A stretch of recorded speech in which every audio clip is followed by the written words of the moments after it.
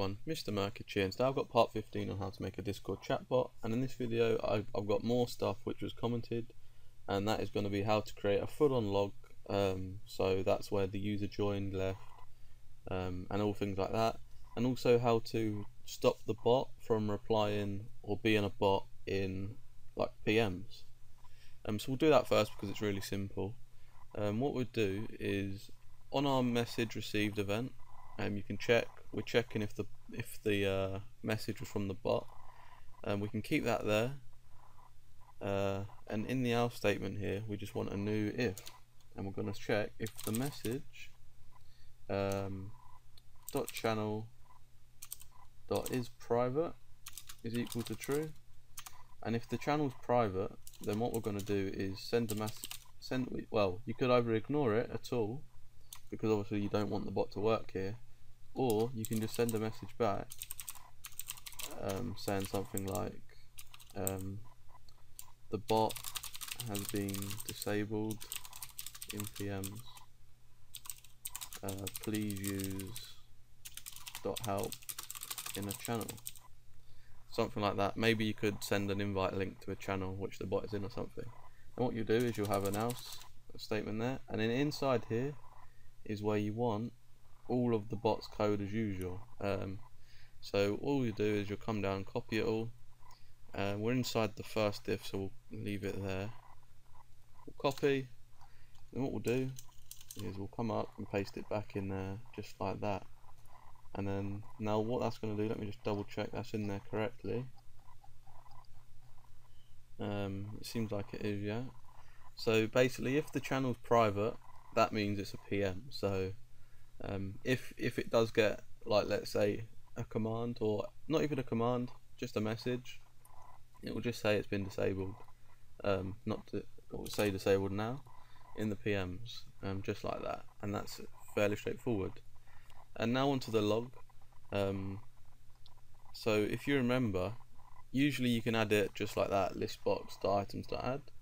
But if you use it in here, we had to make the function called add line, which is just here. You can see it. If we go to it, I'm assuming if you're watching this video, you've watched up to this point. So if you have, you should have this function. If not, you can copy it now, just like that. And then what we'll do is on our events, which we have, well, I've showed you how to make various events in the past. We've got the onJoined, onDeleted and such, but there's a lot more to it. So let's say a user joined the server. What we'll do is we'll use our add line function, and then what we can do is just say we've got the user, e.user. Let's say name. We'll add on joined the server, and this other code here will send like a welcome message in the channel they joined, and so you can ignore that there. So we'll add in a line, and actually the person who suggested this, I forgot what your name is, but I believe you wanted the date as well. So what you can do is go back down to where I put it, and you can have the date, time, I thought it was .now or time.now, is it? I think it's just now. So you can say now add on e again. We'll add on, let's say, a colon there. So what's happened is the date and then user joined the server. What you can do is, if we copy this whole function and bring it down, and we'll remove the contents apart from that, and we can check Discord and we can get all the events here. So this is where you really want to look for all the logs you want to create. So let's say someone leaves the server, we'll do that one. So what we do is say now, we'll keep it there, e.user.name will be fine, and we say left the server, and what's happened there, cannot handle event because they do not have a compatible signature. So what that means is we need to change let me just go to this server event args. So we'll change user to server event args. Well, now we got to probably change it. So e dot server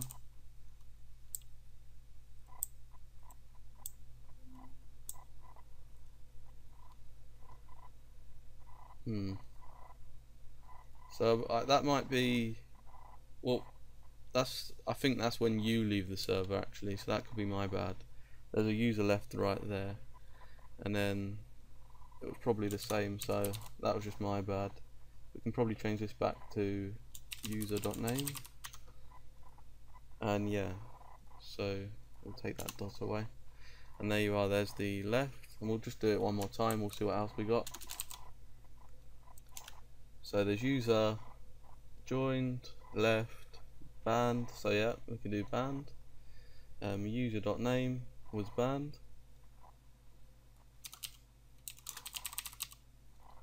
And actually what I forgot to do is rename the function, so on left, and then we'll have on banned. And I'll go ahead and do one more just for unbanned as well, just so you should hopefully have the idea by now. User.unbanned, and we'll say it was unbanned, just like that. And now I rename that. Now we've got 4 events which are going to log to our main log here.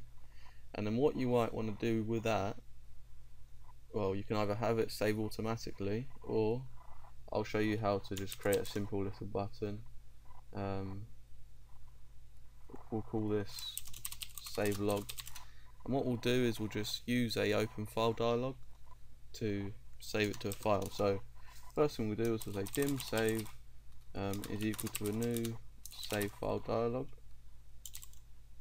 just like that. And then what we can do is say save.title will be equal to save log. And what we'll do is we can tell the open file dialog which file type we want to use. So we can use .filter, and the way we do it is we'll say text file, we'll use this line here, use an asterisk and say .txt, and that'll this will be like the title which you'll see on the open file dialog, and then this is the format of that file. Obviously we'll just use a text file for it as it's nice and easy. So what we can do is say if save.showDialog is equal to dialog result OK, so that means the user's pressed OK. That way we know that they have actually pressed OK, so we got the location of the file they want to save. So we'll create dim a stream writer, we'll say swriter just like that. That will be equal to a new io.streamWriter, and then we have to give it a file name, but because we're using the file dialog we can say save.filename because they've already pressed OK. So now this is going to write to wherever the user or you suggested it should be saved to. And now we just want a simple for loop for each item as a string in listbox 1.items. So what that's going to do is loop for every item in the log, and we're just going to say swriter.writeLine, and we're just going to write the item to the file. And after that we just want to dispose of it because we're done with it now. swriter.close, just like that. And that is a simple way you can save it to your desktop or wherever you want. So we'll connect to the bot. What we'll do is we'll go up to Discord. You can see I did a bit of testing earlier on, but if I type help in here in the PM, you can see the new message I entered was the bot has been disabled. That's because we're in a PM. But now if I go into the server chat and I'll type help, you can see the bot still replies how it should. Just so that is the disabling of the PMs. And now you can see we've got 2 items in the log. I can't obviously show you user join, user left and all that stuff because I've got no one to do it, but I've got the time here that we connected to Discord. I used the command, but obviously the log would fill this up eventually. And what you can do is press save log, and then, well, that's going to log in the Discord bot debug folder. What we'll do is we'll just go to the desktop real quick, and I'll save it as log. And you can see it's text file like we wrote, and it's a text file. We'll hit save, and we'll close that off, and I'll quickly open that up, and you can see we've got 2 lines in here with the time I connected and then the command I used. So that is the log, how you would save it. And don't forget, that is probably one of the worst ways to do it, because it is a bot, so it should be automatic, but it's fairly simple to do that as well. I just showed you a pretty basic example there. So yeah, that's it for this video. I hope you enjoy it. If you did, please be sure to leave a like and a comment, and I'll see you next time.